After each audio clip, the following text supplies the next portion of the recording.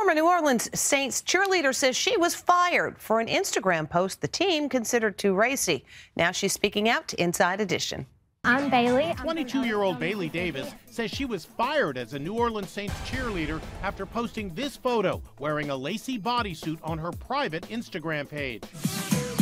The cheerleading squad, known as the Saintsations, wear short skirts and skimpy tops on the sidelines, but they are restricted from posting any photos on social media that are nude, semi-nude, or wearing lingerie.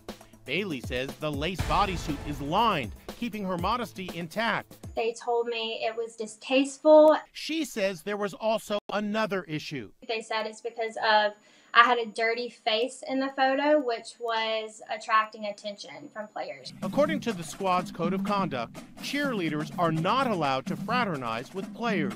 We have been told that we are pretty girls. The players see us, they know us, and these rules are in place to protect us. Bailey's attorney, Sarah Blackwell. But I do not believe that what she was wearing was lingerie. It was part of a Halloween costume. It was a professional picture.